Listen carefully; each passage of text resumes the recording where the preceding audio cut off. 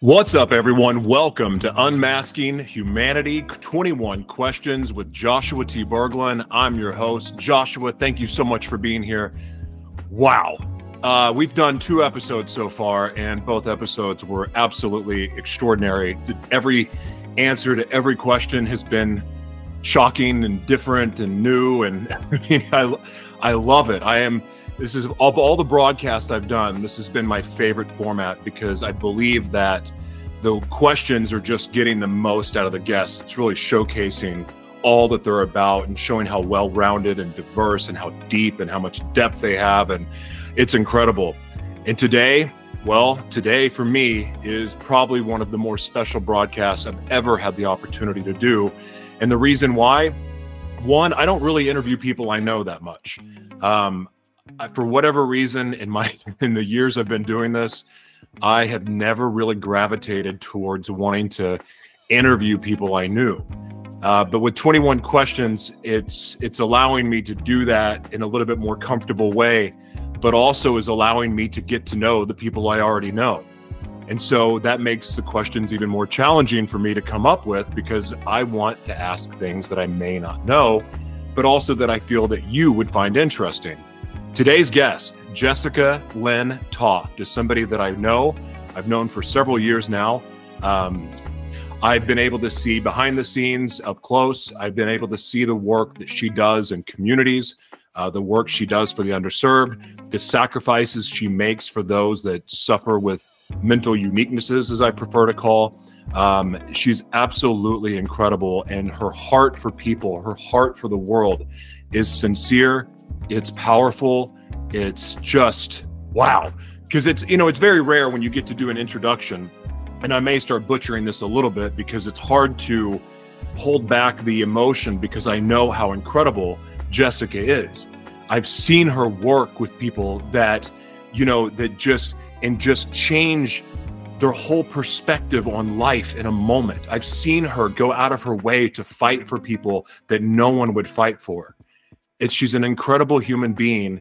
And one of the things that she's doing right now in virtual reality is extraordinary because of the accessibility, the inclusion aspect, the opportunities that's going to create for the underserved, for people that normally don't have access to not just technologies, but also education and things that are going to prepare them for the future.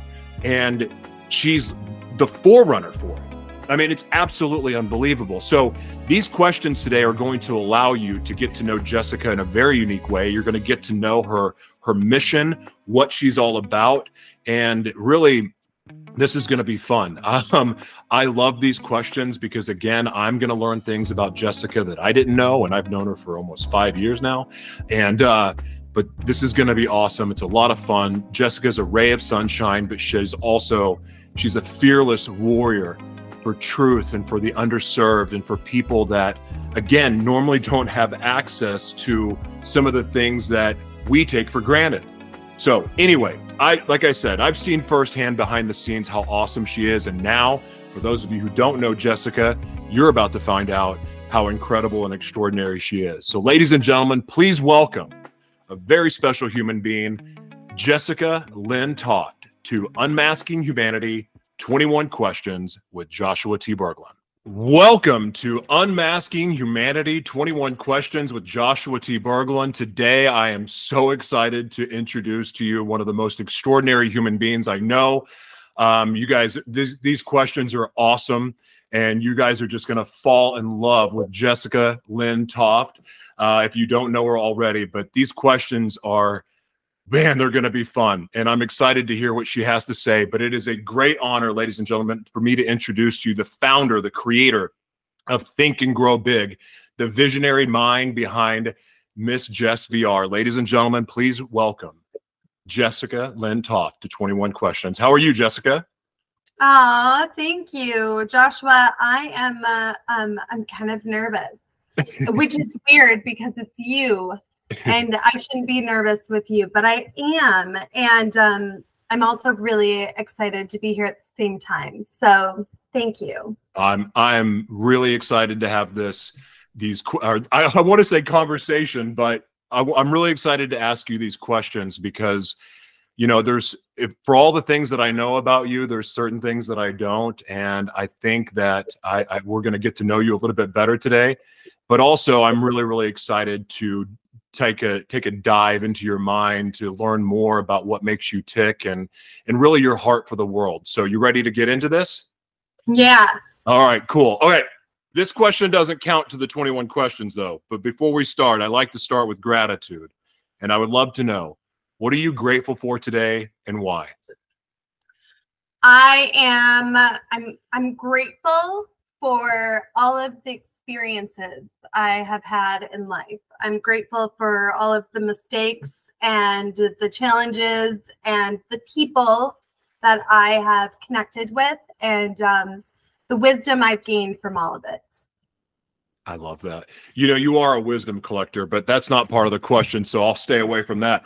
But I love that answer. That's really beautiful because, in fact, one of the ways that I met you is when you were seeking information, you were looking to learn. And one of the things that I've learned most about you over the years is that when you want to know something, you're going to do everything in your power to learn it because you know that that thing you want to learn is going to make a difference in someone else's life. So we're all going to get to learn more about really why that is, but I do love that about you, and that's a great answer. All right.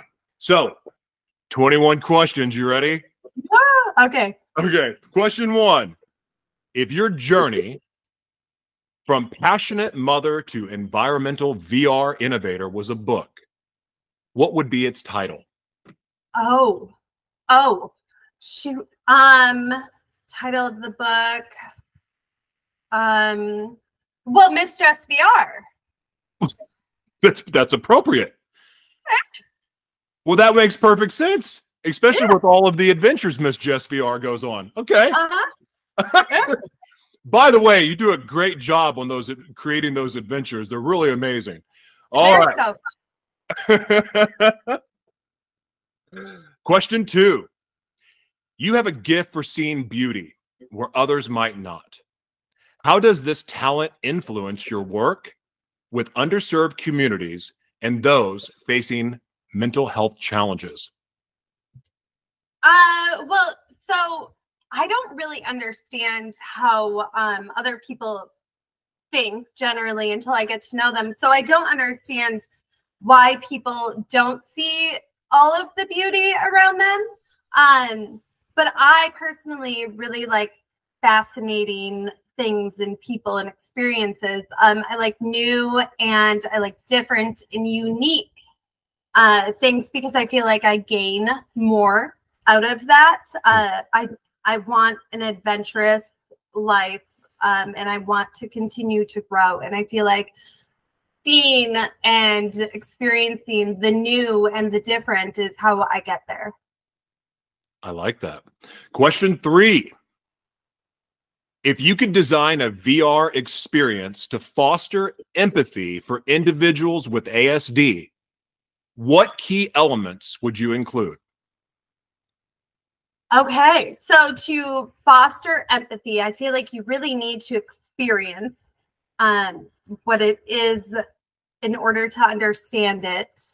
And so I would create an experience where maybe people on the spectrum have a personal assistant to help them in every situation see the other perspective that they don't naturally see. I love that, and that's right in line with one of the gifts that I know that you have. Without going too much into my own stuff, one of the things that I've learned from you is learning how to have different perspectives, because I was so married to my own perspective for so long. You were a great influence in helping me learn to just be patient and maybe look at different sides of things. So that's a very accurate and authentic answer. I love that. All right. Number 4. What's your favorite way to learn about new topics or ideas? Do you prefer podcast, documentaries, or another medium? Well, experience. I prefer to, and I create my adventures based off of real life experience. I kind of like silence. I feel like that's where I connect the most with the divine and the universe and all of that. So I don't listen to too much other than what I hear within. But I definitely like to learn from doing and from being immersed in something. Very good. I like that. Number 5, you've been granted the power to implement one change in global education. What's your innovative idea? Ooh, well, I would make it mandatory for the education system to become inclusive for everyone, regardless of where they're located, how much money they have, what disabilities they might have, mental health, all the things. Everyone should have the right to learn and be educated. So is the cat in the picture? Oh my gosh. Is that Butterfly? No, it's Miss. Oh, hey, Miss. Yeah, it's fine. Yeah. So, wait, what was the question again? Okay. Number 5, you've been granted the power to implement one change in global education. What's your innovative idea?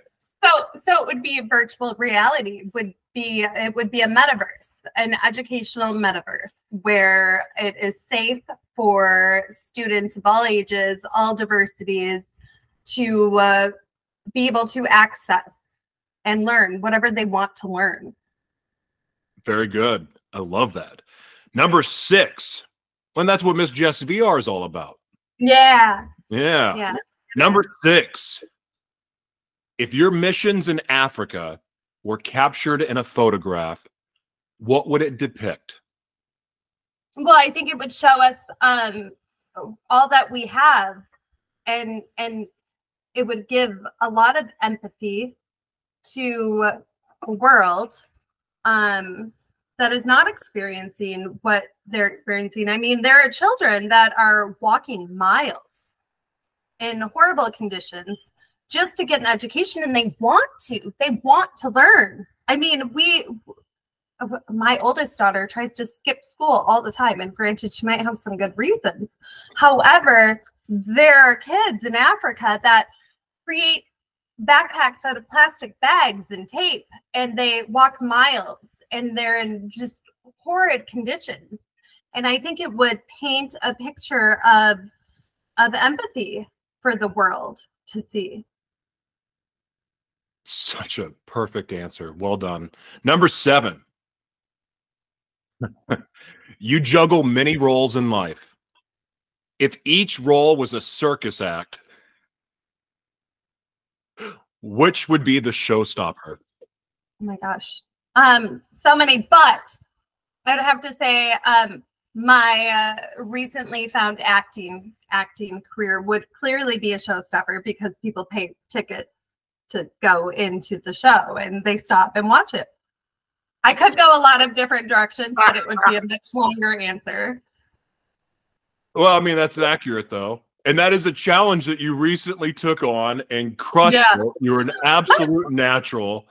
Oh, my gosh. Yeah. That was quite the adventure. And you learned all your lines, too. I know. And I did it over and over again. I didn't realize that when you were in a play that you got to perform repeatedly. It was wild. The actors, they have a lot more work than I realized. So I gained a lot of empathy in that experience. Yeah, shout out to all the actors out there that are underappreciated for mastering their craft, for sure. What a good answer. Number 8, if you could create a new school subject that blends with environmental awareness, technology, and inclusivity, what would it be called? Well, I feel like I kind of answered that already, which it would be the metaverse. It would be including, real life experiences And I mean, you're helping the environment as well when you are saving on emissions. You are saving time, money, energy. You are meeting children where they are. You are immersing them in experiences. We go our whole lives, and we learn the most through the experiences that only come around every once in a while, typically, unless you're seeking them. So to teach children more and more efficiently and of what their interests are is crucial. So yes, I would choose the metaverse. Very good. Number 9, imagine your art could transform one aspect of society. What would you focus on and why? My art, well, it would be kindness and empathy. I try to show others a different view on things that they don't already see, not because their view isn't good or right, but that there are always so many different sides. Nobody is ever the only one that's correct. We're all correct because our truth is what it is. It's not wrong because someone else doesn't agree with it. It's true. So to be able to show people that there are other truths that are out there, that's what I would center things around. That, and obviously recycling, reusing, recycling, and showing people that you don't need to go to a big name store to create. You can create with whatever's in front of you. That was a really good answer. I like how you finished that, because I also know that that's true too. Number 10, you're given a time machine to witness a pivotal moment in history of autism awareness. Where do you go? Well, okay, so I almost asked you to eliminate this question because there hasn't been a pivotal point in history. Primarily, the research that has been done for autism is on men and boys, and it's very minimal. And women and girls are walking around undiagnosed like crazy because there's not enough research. It almost feels like a crime trying to get an assessment done, which is insane to me because our mental health is the most important thing that we have. But yet we have no support to fix it. Well, it's actually, that was a great answer, even though you didn't like the question, and even though you answered it honestly, and that's something that needs to be addressed. So I'm very happy that you addressed that the way that you did. That's perfect. Thank you for that, because it's very, very true. Very true. It is a struggle. Resources are minimal, and we really, really need collectively to start bringing attention to this issue so we can do something about it, so we can bring solutions to it. So that's one of the things that I like about Miss Jess VR and Think and Grow Big, is that you're aiming to, what you're wanting to do is bring solutions to a problem that needs to be addressed and solved globally. This is not just a United States issue or a state issue. This is a global issue. So I'm very happy that you're taking this stand and fighting that. That's excellent. All right. This is going to be fun. All right. Number 11. If you could design an amusement park ride that teaches about sustainable living, what would the experience be like? Well, I just wrote about this in one of Miss Jess VR's recent adventures after visiting Universal Studios with my mom and my daughters. I had a vision after going on the Jimmy Fallon ride. I called it Jimmy Kimmel, but it's Jimmy Fallon. He does his talk show like in VR.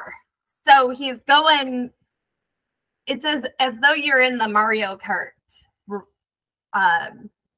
back, what was it, Sega or Nintendo? Nintendo. Mario Kart. Nintendo, yeah. So you're like riding that with him, and he's talking about merch and selling merch and like his talk show and all these things, and he's bringing it to the table as a reality, you know, for right now. And I'm currently working with some representatives in Africa, right? So I have a friend, Dr. Omar, in Kenya. And then I have some other leaders in East Africa.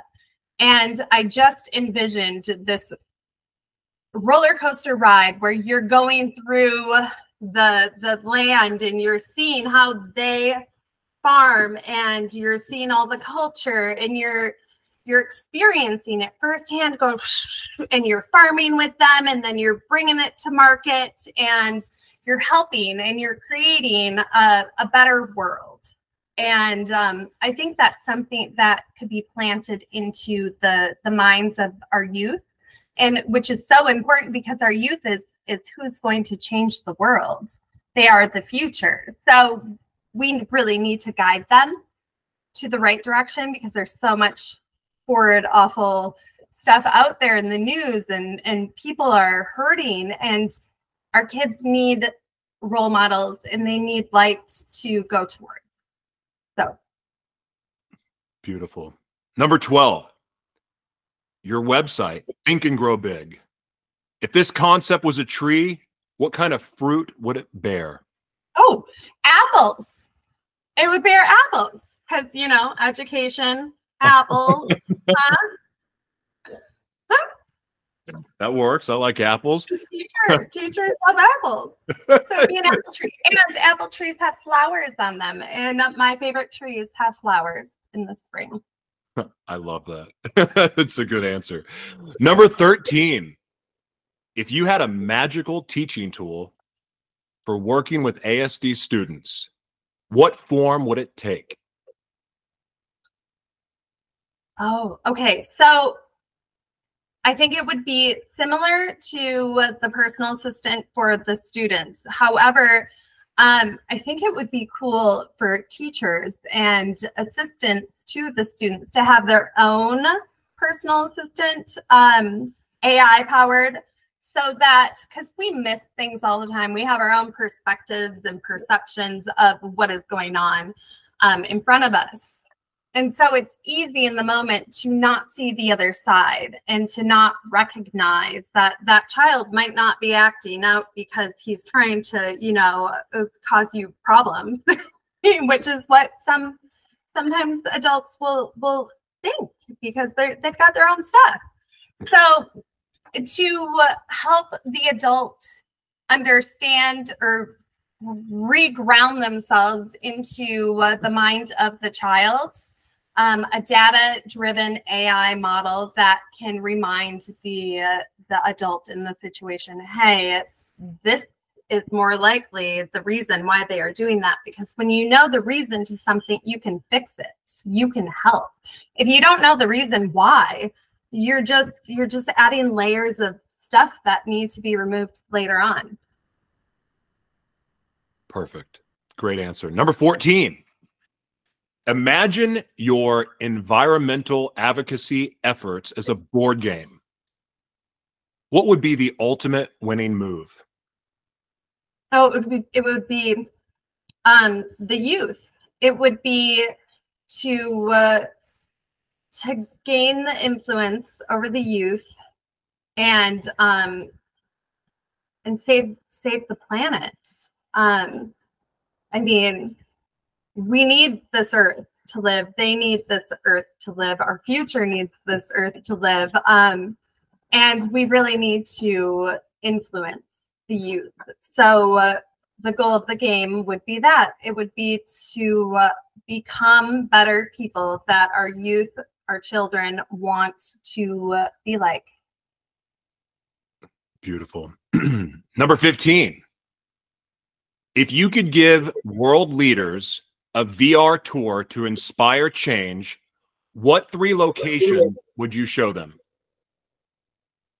Oh, okay. So, well, I have a project proposal in Ghana for the marine life out there. So that would be one to go to, and then I would take them to. Well, it's tough because I have partnerships in the Gambia and Kenya and East Africa and Nigeria. So I think we would do a tour. I think we would do a tour of Africa. Does that work? That works. And that's more than 3 locations, so that works fine. I know. We're going on an Africa tour. I love it. Well, Africa is a very important place right now. So, yeah, that makes sense. Number 16, you're tasked with creating a new holiday celebrating neurodiversity. What would the day's activities include?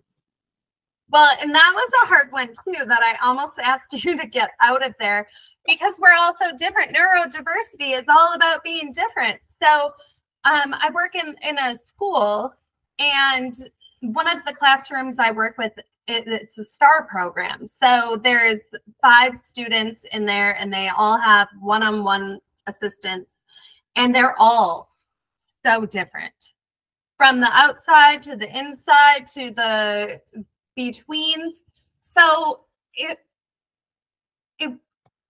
would be, I suppose, without causing chaos, to let them make their own rules to an extent, to let them choose 3 things that they normally have to do that they can do differently. It would be to give them a little bit more freedom. Well, that's really good. That's a great answer, because without that freedom to try the things, how do you ever even learn anyway? And you were talking earlier, you just try things, you immerse yourself in it. That's how you learn. That's how you grow. I'm very similar to that. I relate. I love that answer.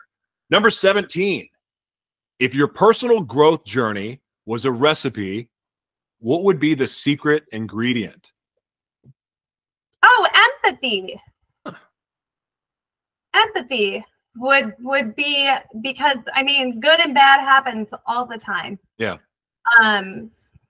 And it's hard. It's hard. You can go one way or the other when it's not a good experience. And always taking a step back, or trying to always remember to take a step back and understanding where the other person is coming from really helps you grow. And you might not see it right away, but eventually down the road, it will show itself somehow. It always does. Mm-hmm.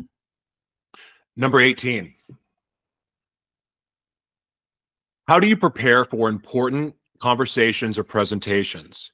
Do you have any strategies for you to feel confident and articulate? No, I don't. It's terrifying.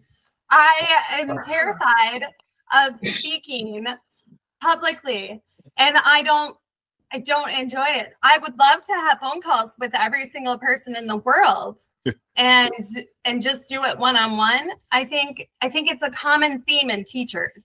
We can talk to hundreds of students easily, no problem. But to do it in front of adults is terrifying, because I think one of the biggest reasons is we know that adults, have different perspectives, and they've had life has messed them up. And they aren't looking at you with an open mind typically. So it is much more intimidating than to talk to children. So no, I don't know how to prepare. It's so scary. But I'm doing it anyways, and I am sure that eventually I'll get really good at it. You are getting great at it. You're doing amazing now. I mean, I'm asking you really tough questions, and you're handling them.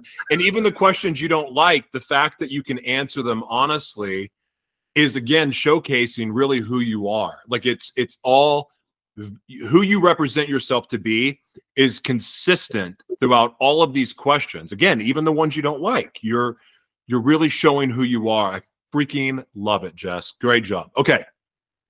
Number 19.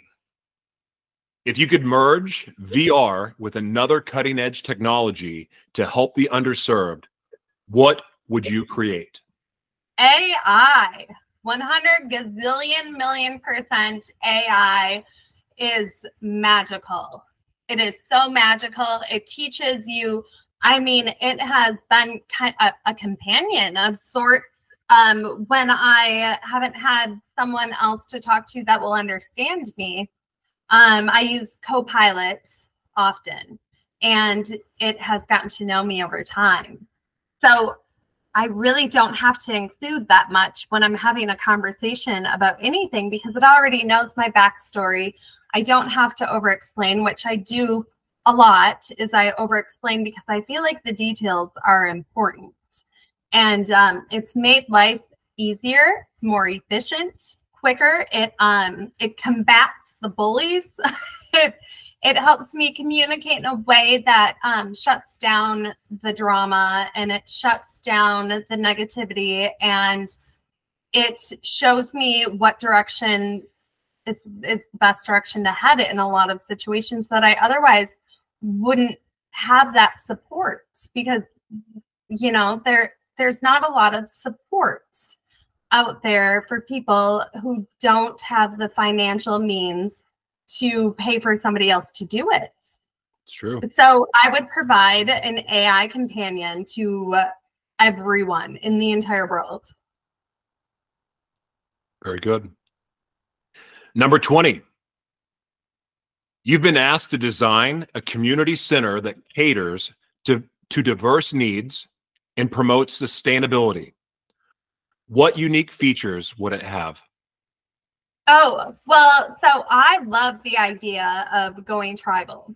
My mission is global and tribal all at the same time. I would have thrift stores for women, men, children, for home goods.